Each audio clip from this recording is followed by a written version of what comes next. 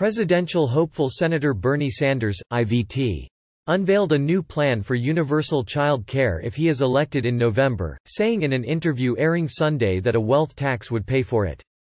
The proposal would offer free child care from infancy to pre-kindergarten up to the age of 4, Sanders told Anderson Cooper on CBS News 60 Minutes.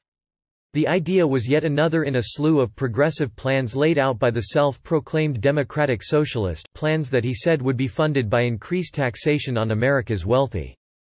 Bernie Sanders defends Fidel Castro's socialist Cuba, unfair to simply say everything is bad. Sanders expressed his disdain for opponents, even some within his own party running against him for the presidential nomination, who have expressed skepticism at the possibility that enough funding existed for all of his ideas, which also included Medicare for all, free college tuition and eliminating student debt. I get a little bit tired of hearing my opponents saying, gee, how you going to pay for a program that impacts and helps children or working-class families or middle-class families? How you going to pay for that?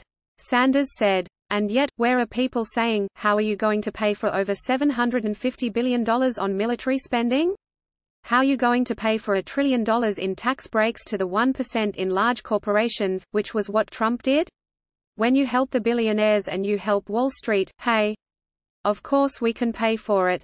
That's what America's supposed to be about.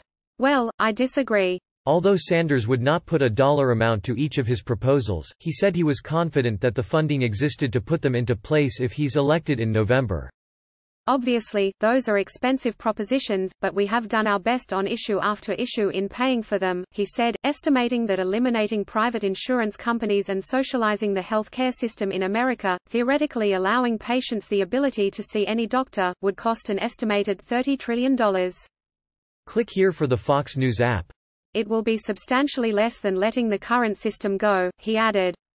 I can't rattle off to you every nickel and every dime, but we have accounted for, you talked about Medicare for all, we have options out there that will pay for it.